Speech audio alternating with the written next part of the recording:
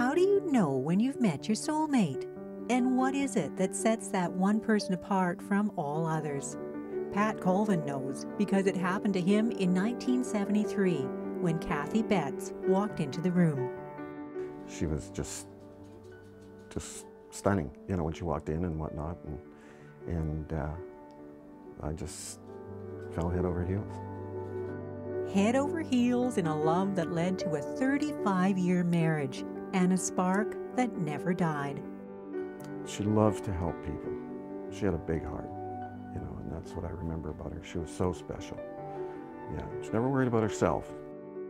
Never worrying about herself, always giving to others. And so when Kathy surprised Pat with a gift that he'd always hinted that he wanted, well, it was in perfect keeping with her character.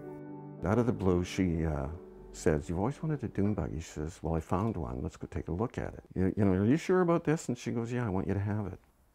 A dune buggy, a Volkswagen dune buggy that was in rusty pieces when Pat brought it home and began working on it. A gift that made him smile ear to ear and consumed his attention. But a gift that hid a terrible secret. I didn't know at the time that she had cancer. She wanted to keep it so nobody was worried, right?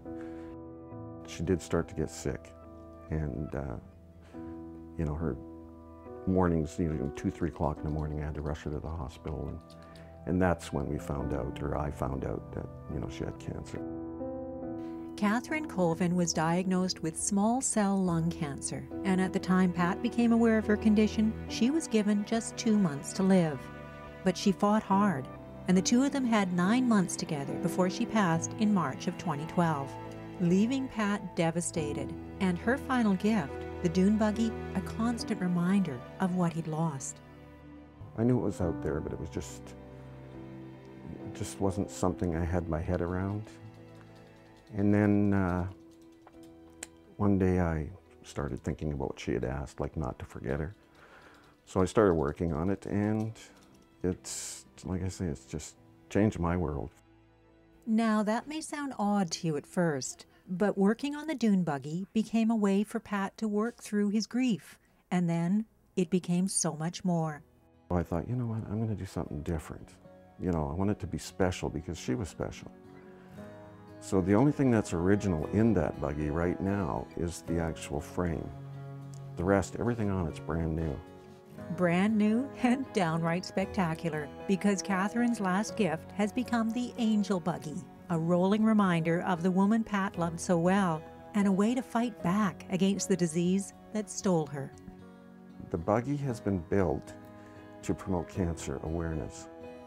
And the BC Cancer Foundation has a ride, it's a bike ride, August 29th, 30th, from Vancouver to Seattle.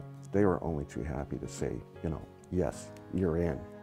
Now, the angel buggy will be on a trailer for this year's Ride to Conquer Cancer, but by next year, if everything goes according to plan, it'll make the trip under its own power.